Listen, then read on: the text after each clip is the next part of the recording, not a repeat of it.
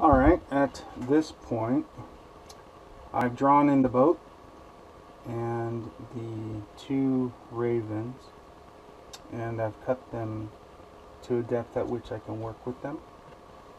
And additionally, I have cut in a little deeper around the brow ridges to give them depth. Additionally, I've cut in the cowl a bit to get some more depth there.